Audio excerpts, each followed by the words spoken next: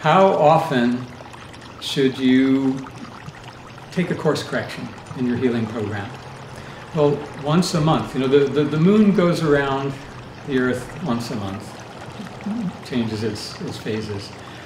And that's no small thing. You know, in the natural environment that we're adapted to, that means a huge change in environmental light signals, which, you know, is the octave of energy that we're most sensitive to. We are visual beings. 2/3 of all the nerve current into our brain comes from the two optic nerves. Did you know that any light at night brighter than a full moon is bright enough to shut down our pineal gland? So if you turn on a white light at night to go to the bathroom, your pineal gland might be off for hours. It might not even turn back on for the whole rest of the night. We recommend using red night lights or red flashlight at night if you're going to get up and move around, so you don't interfere with that pineal function, because it's a blue sensitive pathway that regulates that from the eyes through the autonomic nervous system back into the brain. It's a very interesting pathway, which is unique to humans, because other animals have their pineal gland directly sensitive to environmental light. Interesting that ours is in a dark place, so I believe it's so the pineal can become more sensitive to other frequencies than the visible light, because it's an eyeball, has a retina, has a lens, has a cornea. And we'll talk lots more about that if that's of interest.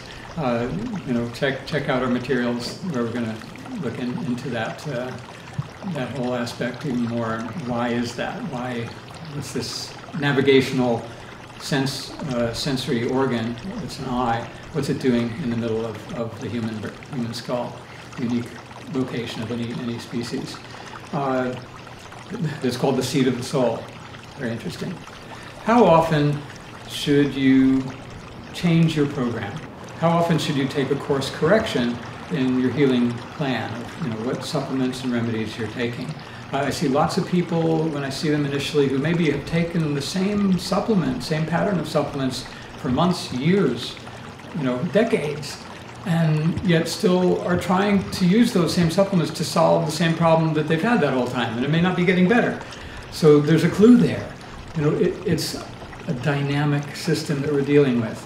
We change with the seasons, and we change even with the moon cycles. We know that hormonal systems, it's very obvious in women that there's a monthly hormonal cycle. Men also we have biorhythmic cycles around that range, 23 to 33 days.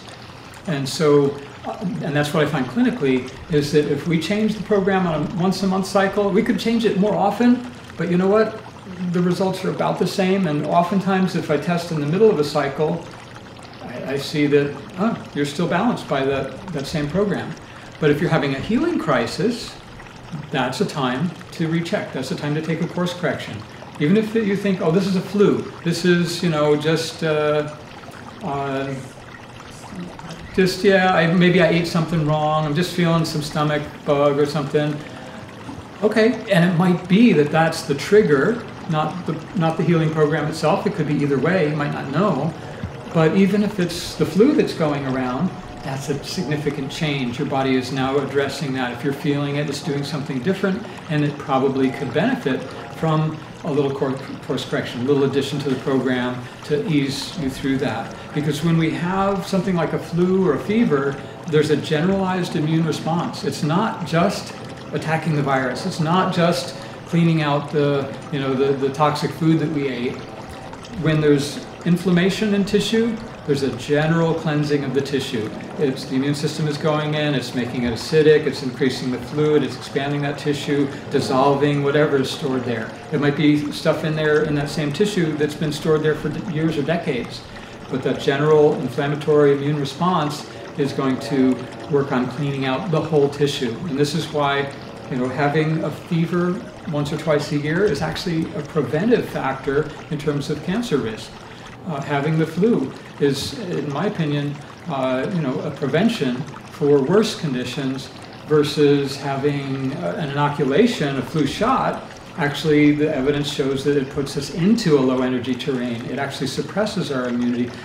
Not because inoculations fundamentally do that, but because the dose is too strong, because we're not able to fully detoxify the amount of toxins that we're exposed to in conventional inoculations, along with the preservatives, sometimes mercury-based preservatives that are added to these. So it's an intoxication that actually lowers our immunity, lowers our ability to deal with other past stresses, just another layer, another straw on your camel's back.